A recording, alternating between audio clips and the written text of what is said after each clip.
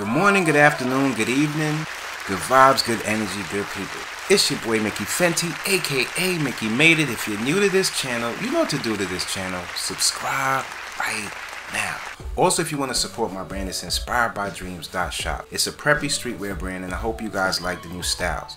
Okay, today's episode, we're just diving into this conversation about people who hate their own race, maybe because of past history, different things in their culture that other people find a little awkward, or they feel a little awkward about themselves. So let's just jump right into this conversation. You guys let me know down below. I know you guys are going to leave your comments, and we're just going to continue this conversation on my morning shows if you guys want to talk to me live, Mondays, Wednesdays, and Fridays at 9 a.m. Love you guys. Let's get into it.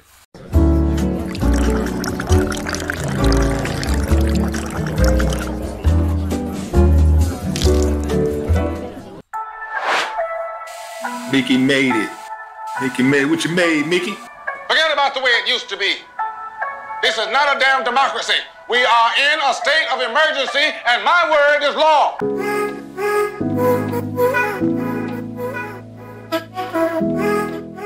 Some black lady made a post that says, "White people, how does it feel to be white?" Okay, well, this is how it feels to be white. Imagine being a race that you're not allowed to be proud of. If I put up that I'm proud to be white, people would comment that I'm the most racist person in the world. All right, imagine being blamed for something that you were never a part of. Okay, so also on top of that, imagine that you can't get a job now because of the color of your skin.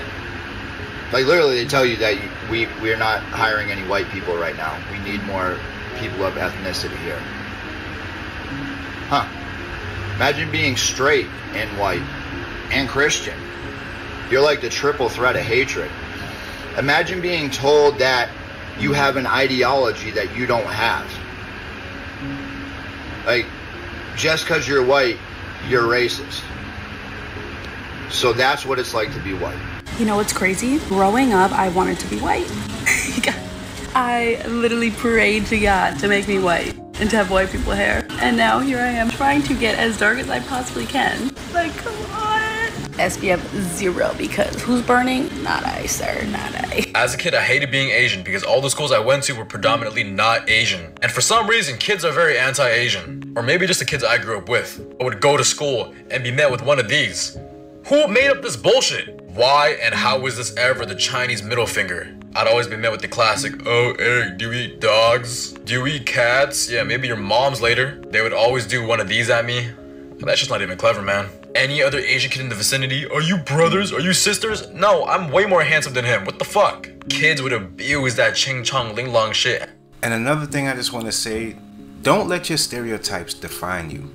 And I don't get it, because it sounded nothing like Chinese. If you're gonna be racist, like, make it funny at least, right? My neighbors were also around the same age as me, so they came over to my house one time, and they smelled the inside, and they're like, "Your house is stinky." And since then, I've always had a fear of people coming to my house, because apparently, Chinese people stink. But not gonna lie, I mean, sometimes I kinda set myself up for the bullying. I had a dumbass haircut, I played Yu-Gi-Oh! And look at those glasses.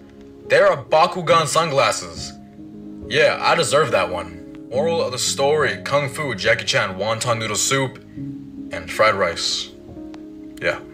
I'm just tired of black people, dog, in general. All y'all kids slow, your parents slow, your elders are slow. I mean, it's just being passed down from generation to generation. Like, it's not just the young kids who are on the internet showing their behinds off dancing. It's the old, it's their parents doing the same exact thing. That's where they got it from.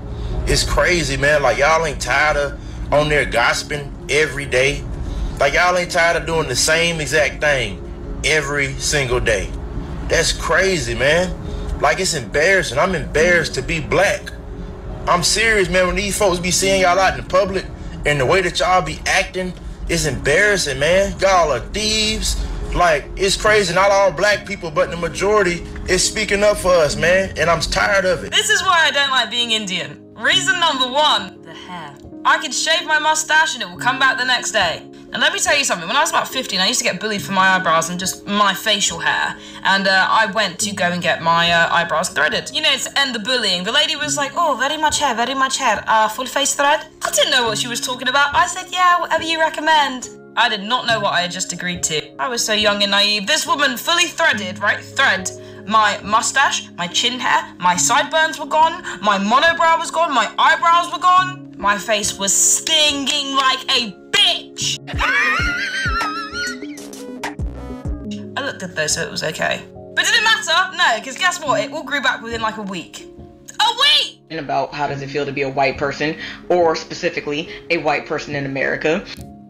I couldn't stitch the original video. I think you have turned stitches off, and I totally get it, especially after watching this video where you say that your family is being attacked, you're being attacked, and I am so sorry about that. But I wanted to give my response to this because ever since I saw your original post about asking white people what it's like to be white in America, I've thought about it a lot.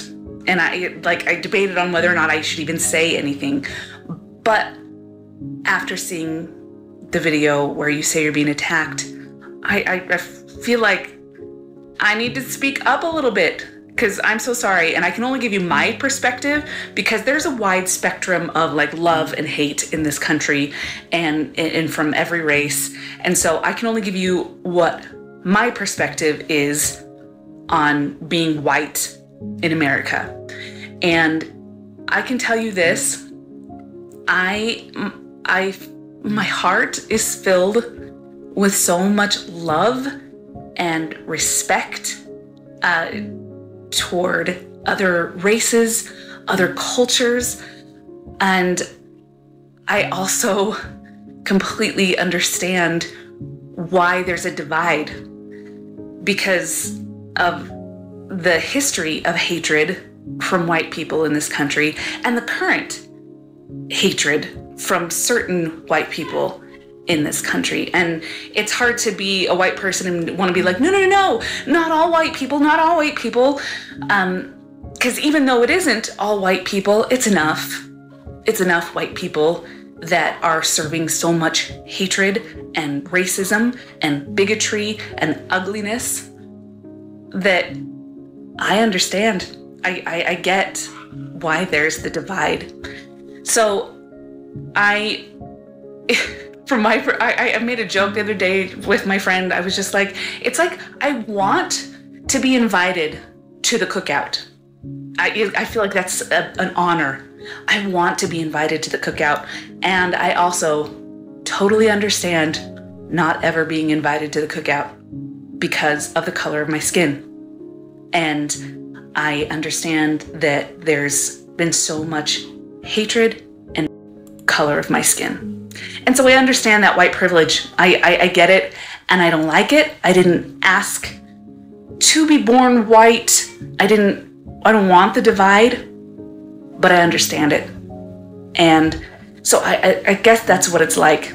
Know that there's people like me that are filled with love and respect, and I see the amazing things that so many different cultures do. I watch hair videos, like I love black hair. I love it so much, and I will watch those videos just in awe at the talent and the beauty, and just something I could never even come close to. And I watch Hispanic culture videos, and I just love all of these different cultures and all of these different people. I was recently at a restaurant with my kids, and this beautiful black family came in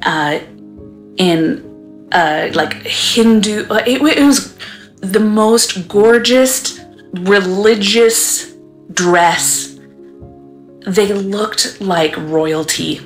And my family, we were there looking like this, and this family walked in, and all of my kids, I have 4 kids, they all looked up and were like, oh, don't they look amazing? And they had 2 little girls that were dressed to the nines.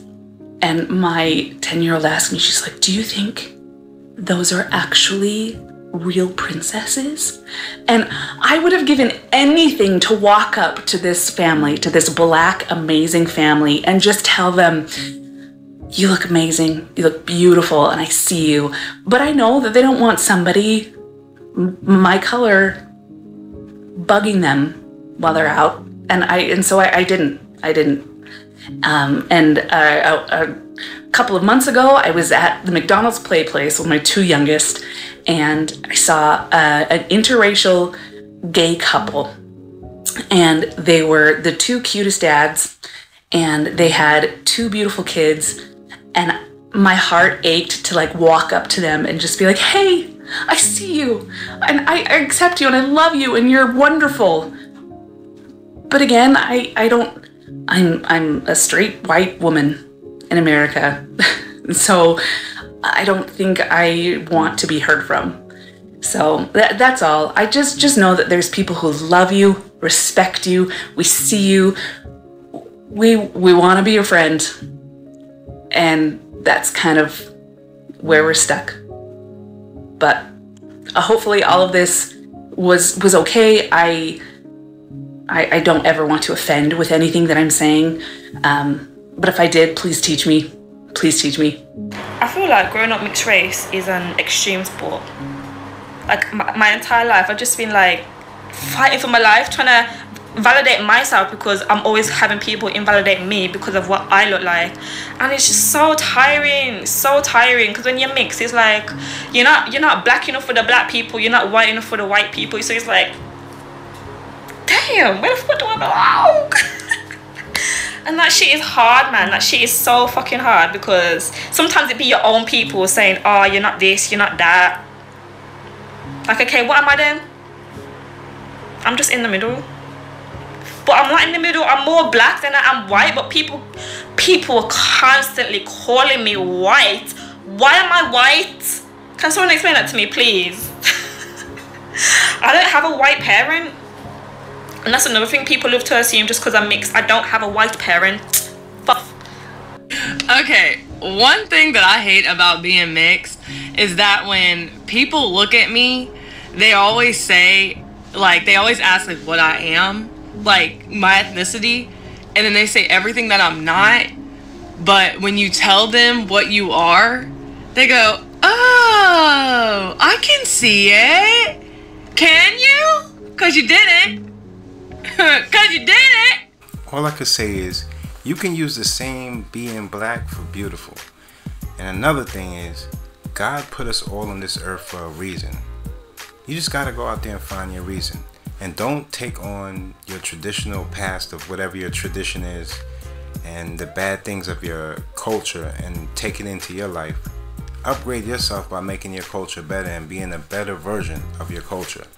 Until next time, it's your boy Mickey Fenty, aka Mickey Made It. If you're new to this channel, you know what to do to this channel. Subscribe.